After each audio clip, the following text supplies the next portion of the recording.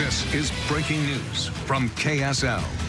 Good evening. Breaking news in a tragic story we have been covering all day long. Police have released the names of the two teens killed in a shooting near Hunter High School. We're also learning more about the other teen who survived that shooting. Here's the latest from investigators. All three boys who were shot are students at Hunter High. The two killed are 14-year-old Tivani Lapati and 15-year-old Paul Tahi.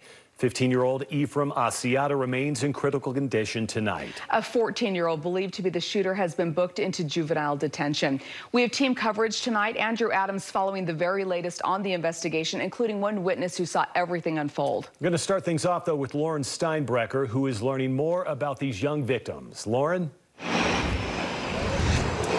Yeah, so tonight lots of people are still coming out and gathering in the spot where there's those two teen boys were killed here this morning, and it's pretty clear by the hundreds of people that we have seen coming and going that they were well loved and well known at the Hunter High community. In complete disbelief and anguish, a crowd gathers where a shooting killed two teens and wounded another, exchanging hugs, trying to understand something no one can make sense of. They both were really good guys. They're really, we were close. If you guys needed anything, they'll be there for you. They're really great. The grief hits as family, friends, classmates, teammates, and coaches spend all evening standing where Paul Tahi and Tivani Lapati, just 15 and 14 years old, were murdered. The two were Hunter High students, and their coaches tell us they were freshman football players with so much to look forward to. The father of one says he lost his only son. A cousin of the two tell us he'll always remember what Paul and Tivani did for him. They would always say positive things, keep me up, keep me going. Now that they're gone, I don't know what I'm going to do now without them. The community is grateful that 15-year-old Ephraim Asiata, star sophomore football player, is alive.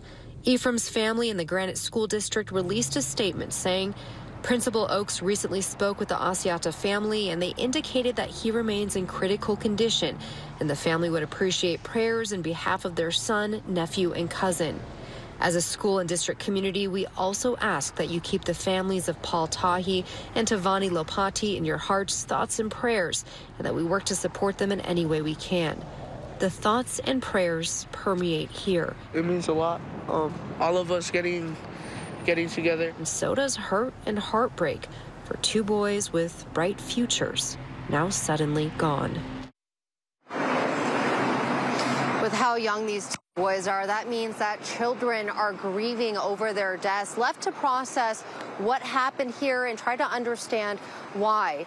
Now, the school district says that there will be grief counselors on hand, both at Hunter High as well as Hunter Junior High, for any student who needs help and support.